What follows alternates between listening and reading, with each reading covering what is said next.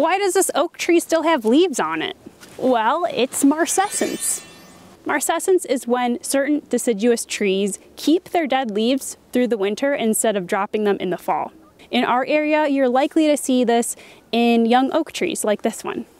But why do they keep their leaves? Scientists don't know. But there are theories. One, the leaves act as little jackets. They protect the tree buds from the cold and frost. Number two, the leaves act as little shields that deter browsing deer from eating the tender buds.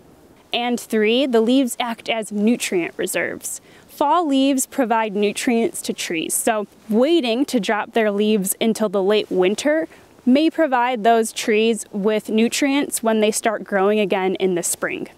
So that's the essence of marcescence. It is a bit of a mystery of natural history. But now you have a fun fact to share this winter.